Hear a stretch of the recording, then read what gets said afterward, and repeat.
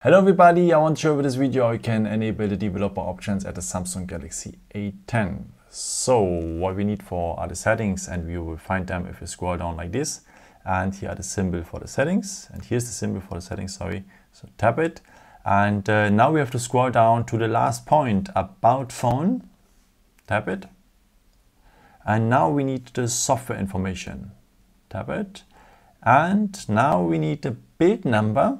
So we have to tap that build number for 7 times, and then we are a developer for the phone. If you go now back one step, add another one to the main settings, you will find now the developer options below about phone. And if we tap it now, we are able now to enable the stay awake mode or the USB-Debugging or something else. And if you're ready with your actions and so on, you can off the developer options here on that point, on that bar. If you tap it, now it is off, and if you go now back one step, it is no more below about phone.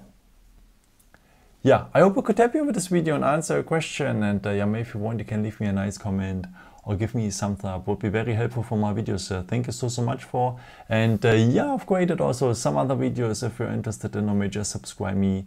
Would be a pleasure to see you again, and maybe until next time. Ciao.